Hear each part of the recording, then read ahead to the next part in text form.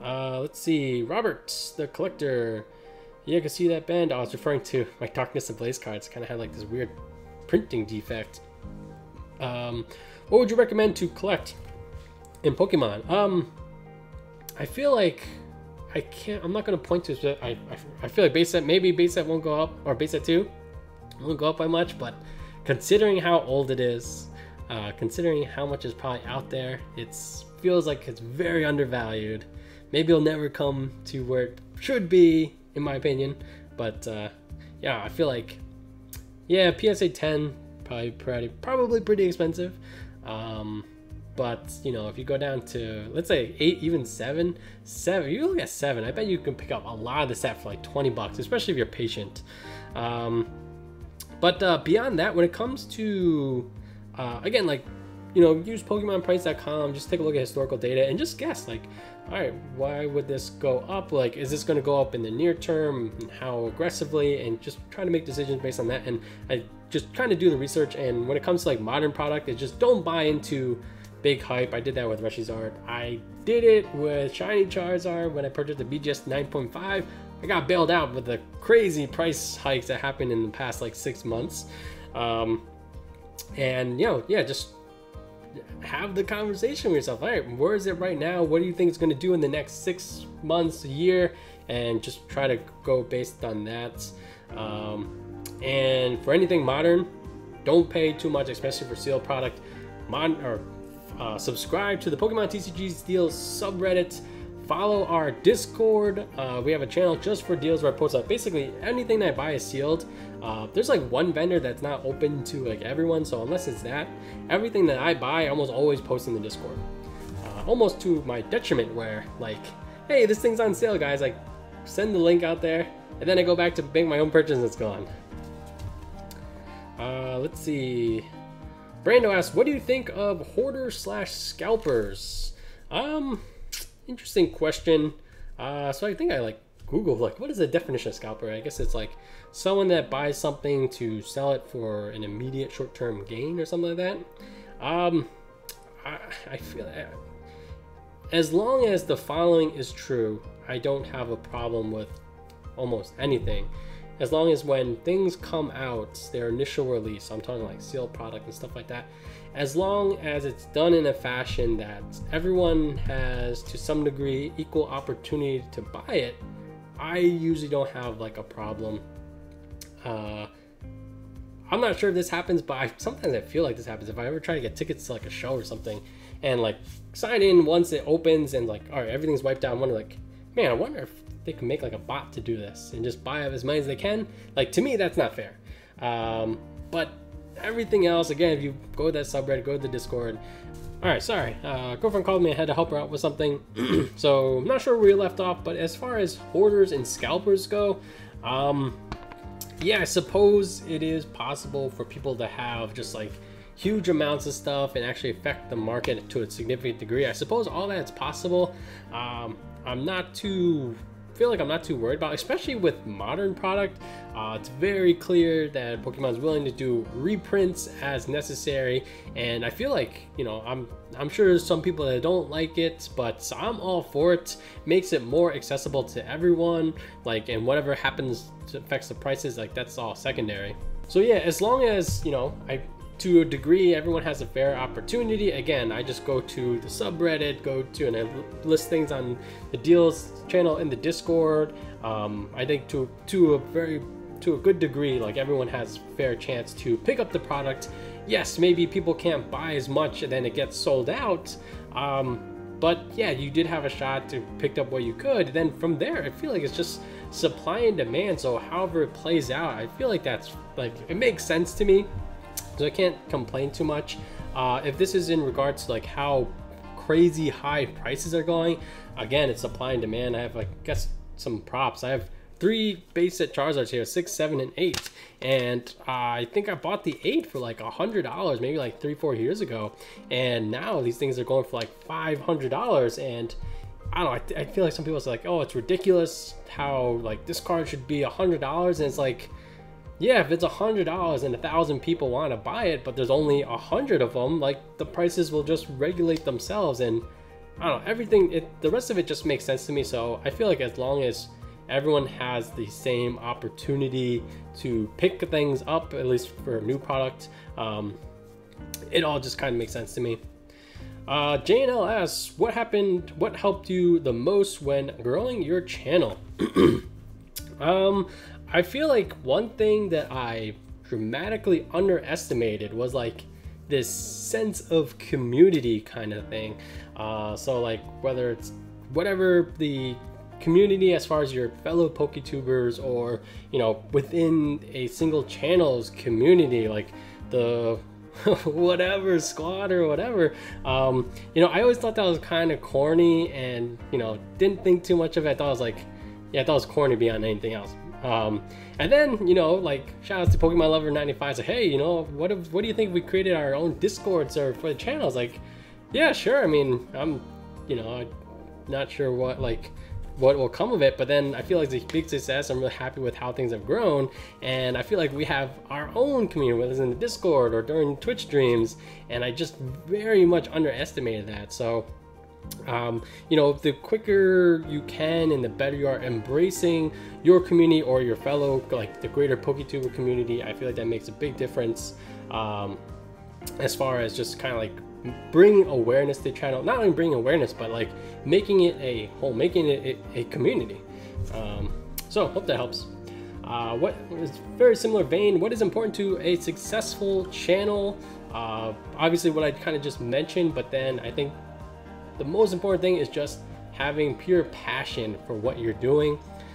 If this, I kind of mentioned this before, but if this is not a job, it's not like a part-time job for me. If it was a part-time job, it's one that doesn't actually make any money. So it has to be pure passion, and you have to display that to the viewers as well, and then things will kind of like continue to grow, in my opinion.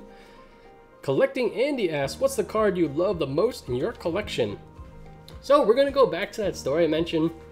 Again, there's like a classmate of mine. He just probably spent all of his money on some fossil packs, and he's like, "Oh, do you want one?" I was like, "Oh, I can't take that." And he just gave it to me, and I pulled a Hitmonlee first edition holo, kind of like maybe it was the day release of fossil, and like definitely a cherished card. Not only for like all the sentimental reasons, it's actually some kind of error printing. I tried to look it up a couple times.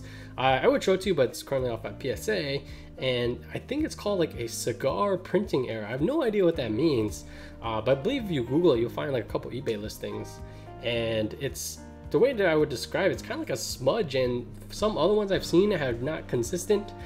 So like part of it is on the holo, and it's almost looked like it's the non-holo version for like the certain strip, but it goes beyond, I think, the picture as well. So it's very strange, pretty cool. It's like, hey, first edition fossil, some kind of printing error. I'm not sure if it's like one of those like errors that like TCA is always chasing, but definitely for many reasons one of the most prized cards in my collection. As far as sealed product, you can see it behind me. There's the rocket box. There's the base set booster box. All right, let's see. Anthony asks, what deck besides Control do you hate to face in Standard, Expanded, and Legacy? So I don't know anything about Legacy. I think it's something I would like to dabble into at some point, but I imagine there's some insane strategies in there, just with the all the different cards you have at your disposal. As far as Standard, Expanded, anything that prevents the opponent from doing what they need to do. Just for me, I don't really enjoy it for obvious reasons. Yeah, I kind of just, play to have fun. I guess not exactly entirely motivated on playing just simply the best deck. I'm there to just hang out with you guys, and you guys teach me things, and yeah, we just have a blast. But anything that kind of prevents that is real pain, and I don't really enjoy facing it. Ironically, I used to play a good amount of Luck Metal with Lucario Melmetal and 4 hammers, so maybe a bit hypocritical on my part, but I feel like what's enjoyable is like, all right, I'm gonna do my thing to get knockouts, you're gonna do your thing to get knockouts, I'm just gonna duke it out, and whoever's left standing is the winner. That just sounds like a good time to me. So things that prevent that from happening as their strategy are just less entertaining for me. I imagine they're more entertaining for the people that are running them, but I usually don't like to play them. I feel like expanded, like Trev Noir is a good example. Probably really cool deck. I'm pretty sure I can build it. I'm very not motivated to play it. I'd rather play that new list that Get Rec showed us. That Tina Chomp list is like, go second. There's a good chance you can knock out whatever's in front of you. Just guns blazing versus, all right, I'm gonna bring you down to, what is it, like 2 cards or something crazy like that, and just play off the top of the deck. Good luck. Yeah, so hope that helps, or hope that makes sense.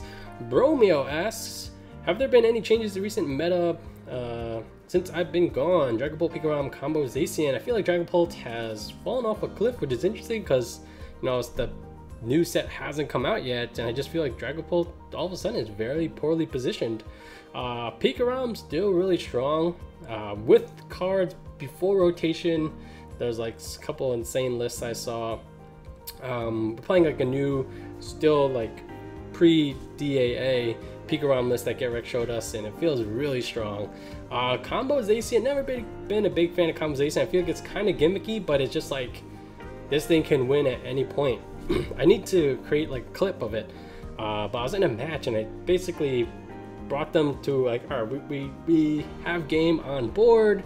The only way for them to win, we took out their Zacian. They still have I think it was like three prizes or something, no AC, and it's like, all right, the only way for them to win is for them to put down a Zacian, Energy, Saucer, and then like Giovanni or something.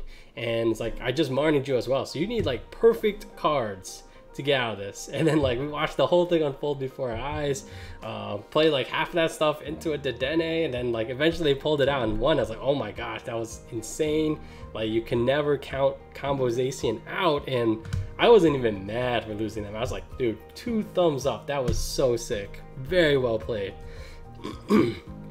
Alright, Return the Pokemon Master says, did you get my question from a few videos ago? Had to do some searching, and he asked, Turtle, you offer PSA submissions and pre-grading services?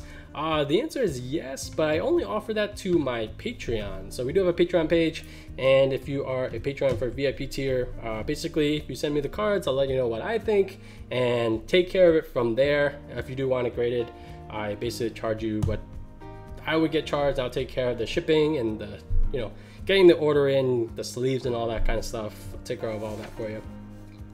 AFL Everything says, congrats. When did you start collecting Pokemon cards? Yeah, so again, they said Jungle era kind of went to about Rocket, then kind of stopped. I distinctly remember, actually, there used to be, I'm not sure if it's still around, but Poke Order.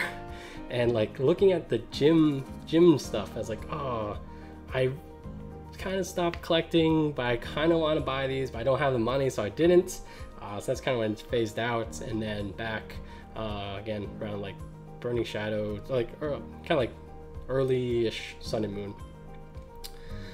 White Bear Beppo. Hashtag 1000 Turtles. What is your favorite and least favorite typing? So less relevant to the TCG. I'm always a fan of ice stuff, and I feel like there's not a lot. And it's like Lapras, for example, is like kind of like a hybrid. And maybe I kind of consider Lapras water than ice. So I feel like ice is kind of like a niche thing, and I always a fan of that. Things I'm less, I like the way you kind of phrase this, least favorite. So I don't dislike any of them, but I guess my least favorite might be Metal and maybe Fairy. Now there's like distinct Fairy, but I feel like a lot of them just kind of like were normal Pokemon. That's like, let's just consider this a Fairy Pokemon as well. And Metal, they're not bad, but I don't know. I think it's like an engineer part of me. It's like, how does this happen? Like, how does this Pokemon just like Metal? I associate like Metal with something like man-made. So kind of a weird reason, but I guess that would be my answer. Yu-Gi-Oh fan, what is the most expensive item in your collection? So that could be that booster box. That one over there.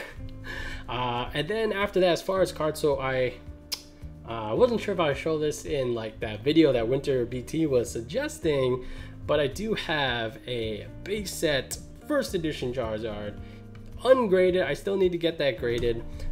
It might not be, it's not, definitely not a 10, definitely not a 9, maybe an 8. I feel more likely it's like a 7. If I'm unlucky, 6. So most likely it's that base set booster box. It could be a first edition Charizard though. We will see. We'll see, and I don't know how long it takes to get those graded. Let's see, Master Mike. Hashtag 1000 Turtles. Also, do you play any other card games? And if so, which ones do you play?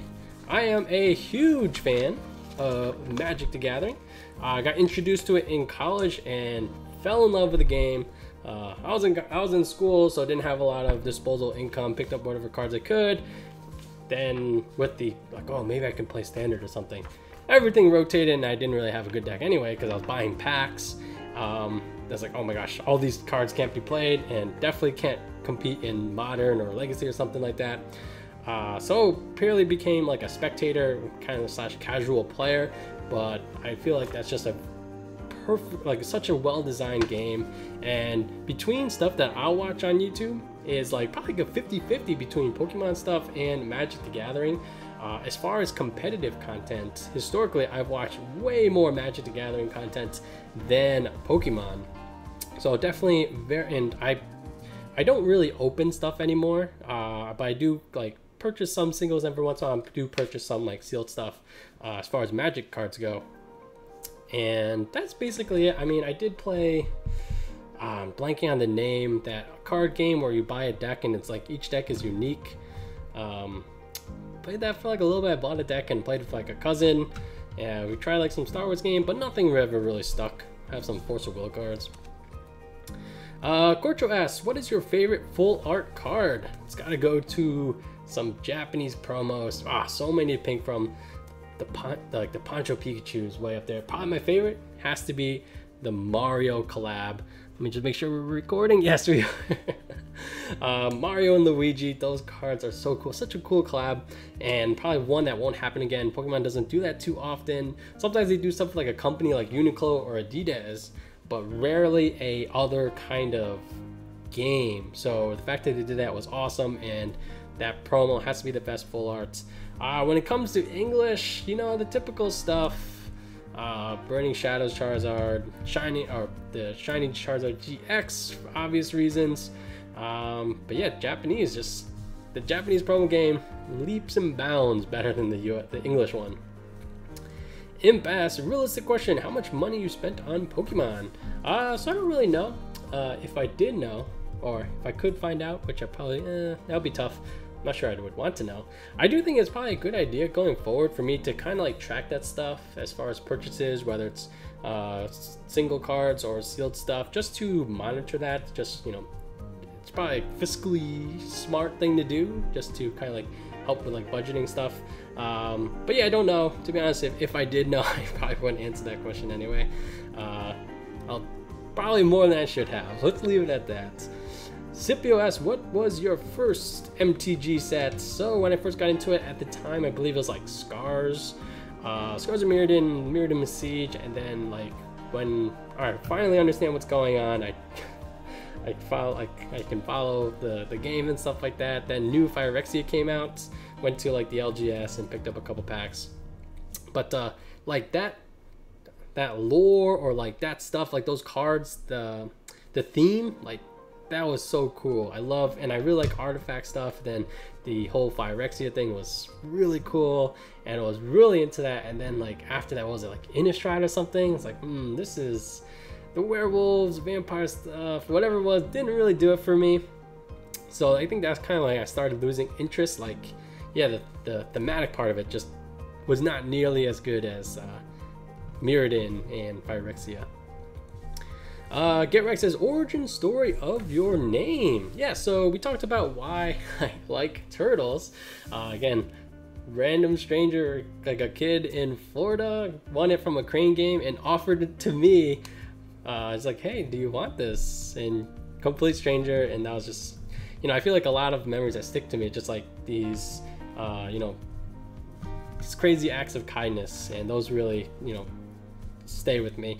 But then as far as the origin of I want a turtle, so my ethnicity is I am Chinese, and my Chinese nickname, so like my immediate family or like close relatives, what they'll actually call me is Wa, which is my Chinese, or it's not my Chinese name, it's just like my Chinese nickname.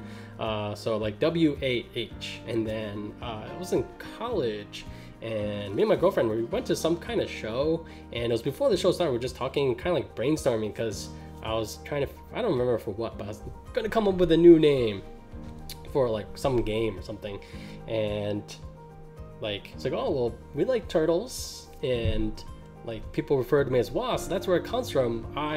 Wa, W-A-H, then Wana, we turn that to Wana, and then A, turtle, so that's like the etymology, Wa, and the turtle. Obviously kind of like a play on words. And so I thought that was like a perfect name. I would say the only downside of it is people ask like, oh, what's the name of your channel? Like say it happened at League or something. It's like, oh, it's I Want a Turtle, and like they could probably process like, oh, I want a turtle, but then they can't really find it. So like I would say that's the downside of like how I kind of had my Chinese nickname embedded in the I Want a Turtle name, is it's a little hard to get people to find it. I think because I actually printed some like business card things, like, so all right, this is what it's called, this is how it's spelled, because beyond like me spelling it out for you, might not be able to find it. All right, let's see what set/cards you think are worth picking up. I think we kind of talked about this. I do think, yeah, I'm always surprised that base set 2 surprisingly affordable with how old it is, but it's just not worth that much. Beyond that, like, yeah, when it comes to what to pick, it's kind of hard to answer, but it's just like, take a guess at what the progression is going to be and dictate your purchase on that, or just stay up to date what's coming up, what's new. I think that's particularly relevant on the Japanese side. Like first sighting for me of Ultra Shiny GX, I was like, oh my gosh, this is amazing. Let me pick up as many cards as I can. Scream promos, those are perfect examples. I think it's gonna be the next topic for our next Pokemon episode, and I don't remember how I even saw that. I think maybe like SM Predator video, he just happened to mention the word Scream promos. Like, I don't know what that means, let me look it up. I was like, oh, this is amazing.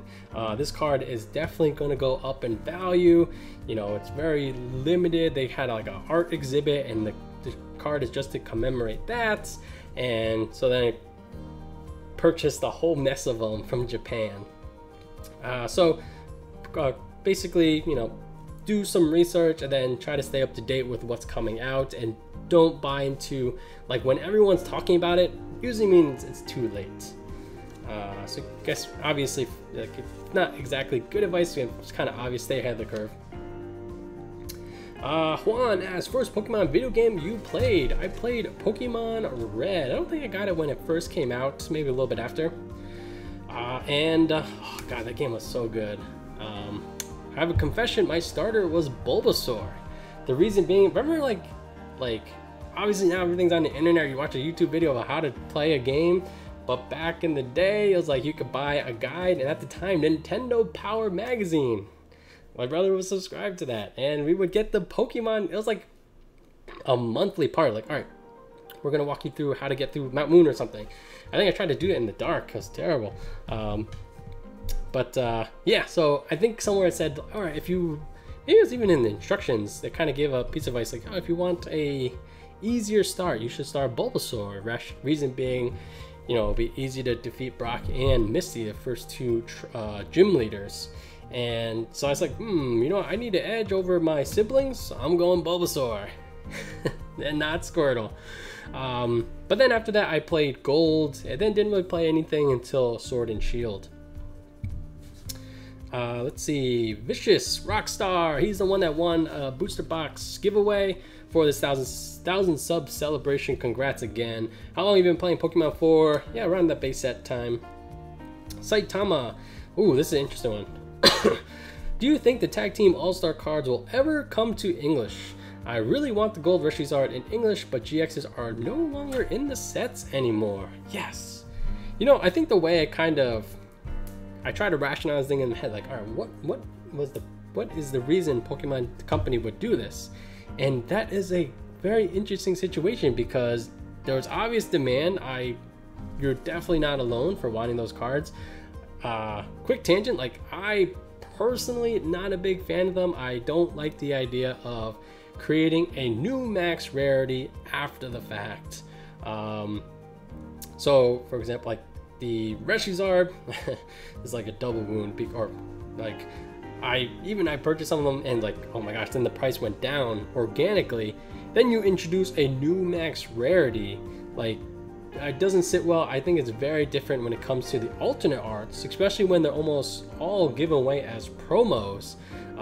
So I feel like that's like good for so many reasons, and new max rarities I dislike for different reasons. But back to your question, it's very interesting because obviously there's demand for those cards, but so why is it that the next set after Hidden Fates is Champion's Path, which is obviously V and not GX? Like, what could be the reason? Maybe it's like, all right, we have to I'm guessing Sword and Shield game is doing well, and like the new region, new gen, we want to capitalize on that with this new set, Champion's Path, boom, and intentionally skipping all the stuff that was in Tag All Stars. For what reason? We got a sprinkle of it with the Umbreon Darkrai, Espeon Deoxys box. The Dedenne has already been featured in the toolkit. So we're like, stuff is coming out. The one thing that could make sense to me, but I do think it's kind of a missed opportunity, is I wasn't around at the time, but my understanding is like kind of like a best of XY product. I think called referred to as Boxy, where it kind of, I think it's the one that had like the alternate RN, had a Shaman EX in there, bunch of promos and stuff, and like these deck boxes and stuff like that. Maybe that's for like, there's going to be a Sun and Moon version of that.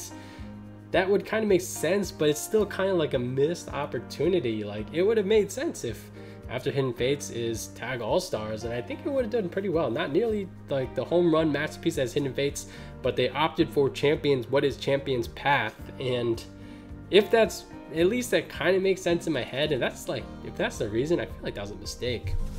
Because I'm with you, but also kind of not with you as far as wanting those gold cards. I think the only time that I'm in favor of new max rarity is for stuff like the new gold Rillaboom, the new Frostmoth. I really love the idea, or I think it's a big gap in the collector side, is where the max rarity stuff is limited to the GX or limited to the V. That doesn't make sense. So I guess it is after the fact, but it's not like people were really hurting for, you know, Frostmoths. And it's not like they couldn't get it, then they introduced max rarity. That's just like a collector side. I'm okay with that.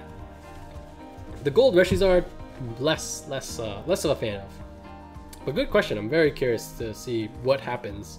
I kind of doubt it'll be completely skipped. Cody asks, why do you like turtles so much? Yep, so I was about 4 years old in Florida. A complete stranger offered me from a vending, the thing they wanted from the vending machine. Here's a cute turtle. And man, that was very nice of him. What do you do for a job? I am a software engineer. DJ Nas asks, do you think you'll ever get rid of your Pokemon card collection for any reason? Example, money. I'm very confident in saying I will always retain a good part of my collection, at least like, you know, some of the more prized stuff, for, you know, whether it's because it's expensive or because it has sentimental value. I am very confident I'll keep some of it. I could see myself selling off a good portion based on like, as my life kind of transition to whatever stages, like I don't know, if I were to like get married, have kids, buy a house or something like that, I could see, all right, in order for me to transition to that, you know, when it comes to like saving money, obviously I could have saved a lot more money if I wasn't doing this stuff. So, you know, maybe that helped transition to becoming a real adult. Let me phrase it like that. So I could definitely see that being the case. And last question, Charizard Master asks, congrats on reaching 1,000 subs. Q&A, what inspired you to start your channel? Great question. Charizard Master is another PokeTuber. Recommend you check him out. And let's see, what inspired me? So, to be honest, I don't remember what got me to just look up. Something happened, and it's like, oh, you know what? I have some Pokemon cards. Let me just see what a Charizard's for. That must be expensive. I looked it up. I think this is, or back to like, you know, do some research before you make any purchases. Don't buy into the hype. Don't make impulsive decisions. Do your research, make informed decisions. And that's like, just like Googled it. It's like, oh, on Amazon of all places. Don't recommend buying cards on Amazon. But it's like, Charizard for $100. I was like, what the heck? That's crazy. I think it would have been appropriate to spend like $100 like 20 years ago. I'm gonna give me one. And I bought it, and then I was like, wait a minute, I could buy this on eBay for like for $50, half the price. And then I think I actually bought one for like all 3 base set starters for $100. So in a time, like, I think that what's got me re-hooked was like, this was like a cherished part of my childhood, and like it felt like that stuff was so cheap, and lucky for me it kind of was, for especially how old it was and how nostalgic it was for so many people. So then for, I don't know, I can't remember, it's 2018, 2017, I was like, all right, give me as many as I can find Charizards on eBay for as low as like $40. None of them are mint, you know, they're not, if I get them graded, a lot of them be like 7, maybe 6s, maybe an 8 if we're lucky. But I was picking them up for like $40, $50, $60, like all day, every day kind of thing. And then I was like, you know what, let me see what's going on with new sets. And so then I purchased like a bunch of Sun and Moon boxes, and I was just cracking them. Ironically, I think I was watching YouTube videos of other pack openings while I was opening mine. It's like, I was just having a blast. And I was kind of thinking, you know what, I wonder what are the chances, you know, I could get my phone, record it as well, put it on YouTube, and just see what happens.